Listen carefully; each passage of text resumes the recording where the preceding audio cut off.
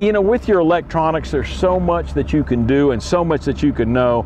And I set it up with 4 windows. And the reason I like 4 windows is it shows me where I am in the lake. So I'm on the wrong, let's go right here. I can zoom in, and if I see something I like on the screen, I can punch waypoint and go right back to it. So I got a map of the lake, then I have my sonar. Now my sonar is what I'm used to. That's what I've used my whole entire life out there fishing. So I'm very used to this screen. This is DownScan. So it's the same image except with new technology. And what it does is when you go across a school of shad, it breaks them up into individual fish. Where I go across the school of shad on this, it'll look a lot like this. This is prop wash. I'm following behind another boat. So that's prop wash, but it'll be a wad of this yellow, you know, yellow-red. Well, here it'll show it to me and go, oh, that's a whole bunch of little bait fish. So you'll see that.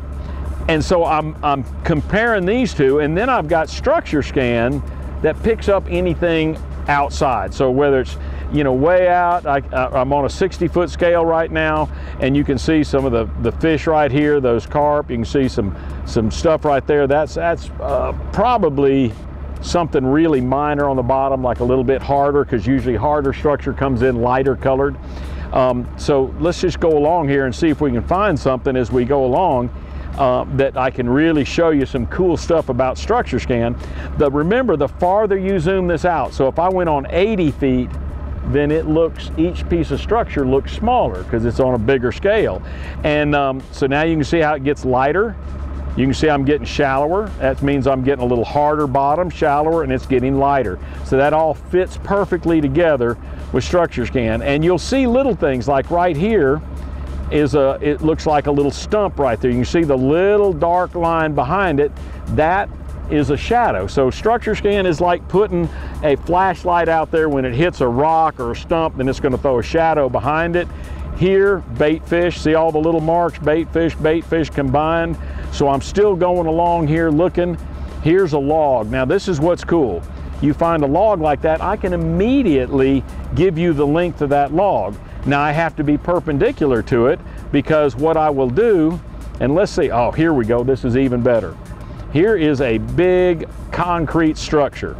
See it right here? And I'll just stop. So I can put my cursor on that structure, right on it.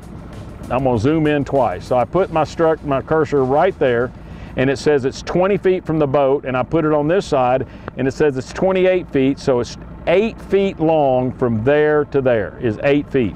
So that's an 8-foot long concrete box. So I can tell that real quick by looking at a piece of structure and going, hey, let me measure it, let me look at it. Simple thing.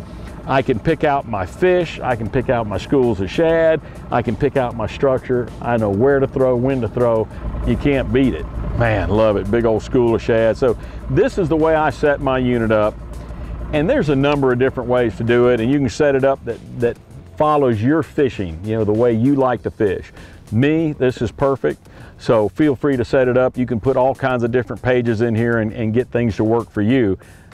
That's the way I like it. Right like that gives me all the information, from being able to set waypoints, mark spots, go back to it and see everything that I have and determine what it is. I love that 4-panel screen.